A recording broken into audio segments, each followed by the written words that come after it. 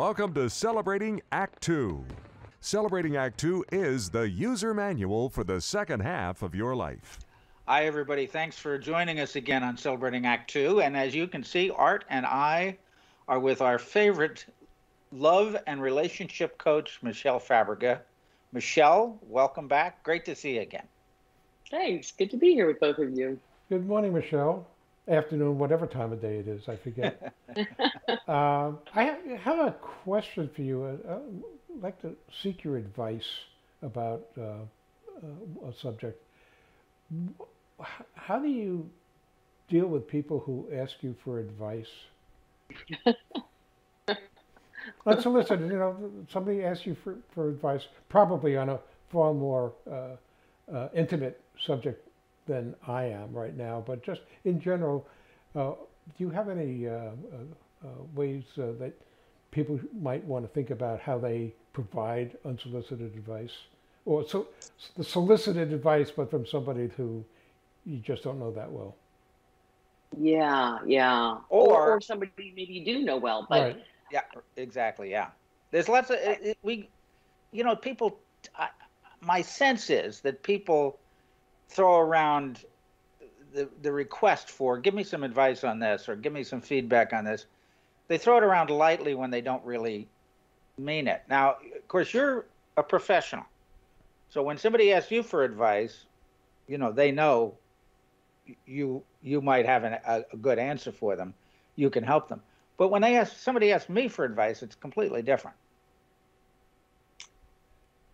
No and yes.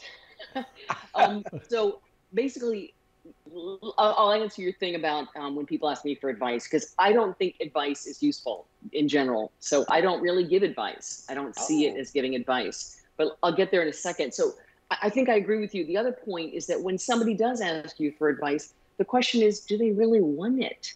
Or do they want something else? I mean, usually they might want compassion. They want somebody to listen.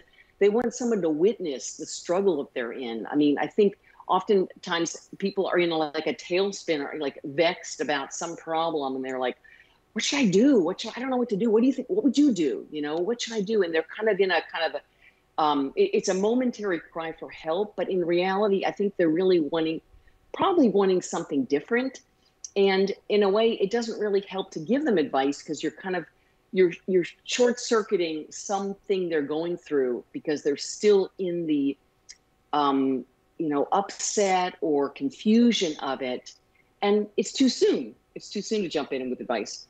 Is the first point, really. So, it's kind of interesting because I do have what I normally do when people ask me for advice is on something that's more serious than just like what do you think about the Hyundai or some other, or the Tampa Bay Lightning, who just won their second back-to-back hockey championship, Stanley Cup. As soon as somebody asks me on a very serious note about something personal for advice for them, the first thing I do is I go into listening mode. And generally speaking, I let them talk themselves out sometimes for 15, 20 minutes because all they're trying to do is figure out what it is that's confusing them. So it seems to me that my reaction is to listen as opposed to offer advice, which I don't know that they necessarily want. They want to just express what's bugging them. They want to vent. Yeah. And the other thing too is that if you were to offer advice, like if they really cornered you and they grab you by the tie like in the cartoons and like, what should I do, whatever, it's kind of like, do you really, if you were to give them advice, like let's say, like, should I leave my relationship? And you say, well, actually, I think you should. Then you've just said something that basically is on record that you believe that's true for them. And how could you possibly know, obviously, but there's also that leaves a sting of something that you reveal that, first of all, can't be fully considered because you're not in their situation. You don't know the full story. You can't know the full story, really. So it generally doesn't go well when you do give advice, is my experience dealing with people picking up the pieces after advice has been given sometimes. So, but yeah, I love the listening idea. I think that's the main thing, and help them really unpack it themselves, and really if they really corner you, you can always say something like, well, I don't really know what I would do. I mean, I'm not in your situation, but is there some other way I can help you sort this out? So it's kind of like to gracefully dodge the question, I think, is the best advice. Yeah. I guess that's why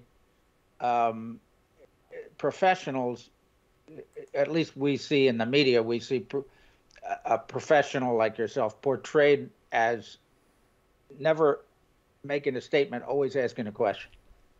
So if I watch a television show and somebody's in therapy, the therapist always says, and how do you feel about that? What do you think of that? Oh, and how do you find? So but I guess that's based on a truism, that you don't give advice, you really are helping them find the answer. Exactly. Yeah. And I think it's important no matter what age. I mean, if your children, your grandchildren, I mean, even with my kids when they were little, it was like, Mama, what should I do? And it's kind of like, well, what are the choices here? And like, help them kind of sort it out, because we're growing this capacity we're always learning about our own capacity for decision making, but certainly with, children, younger children, or even, people in their 20s, 30s, whatever. It's like, how do we help them grow their own capacity to make good decisions for themselves? Because they're the only ones they're going to have with them, all the time to do that. So I just think it's a gift, really, to gracefully dodge the question and instead support them in sorting it out, because then they grow that muscle, Yeah. So. Yeah, well, I think that's really great advice, that if somebody asks you for advice, remember, if you give them advice, it's on you. Yeah. And it's your fault. So you've let them drag you into their problems. And I think I like best what you said. It's like almost, with due respect, talking to a child and say, well, what do you think? Because they probably really don't know what they're asking or what their issue is, and letting them talk it out.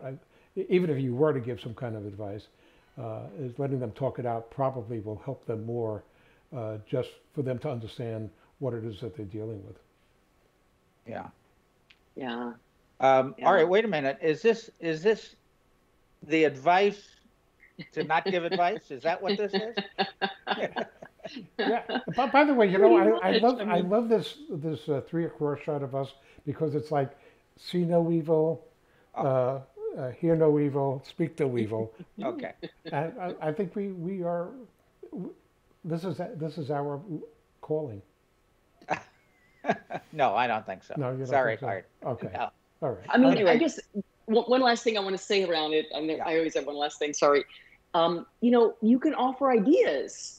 Like, well, what about, would this be something that could work? Like, you can sort of a underhand pitch, I guess. I don't know my baseball too well, but, something like a softer, like something, well, you could consider this. Would this be helpful? So you can kind of help them brainstorm it, but you're still kind of letting them basically hold the reins of the situation. So, yeah, I mean, I guess we're splitting hairs with what advice is, because, opinions are different. Asking for someone's opinion is a little different. So anyway. There it is.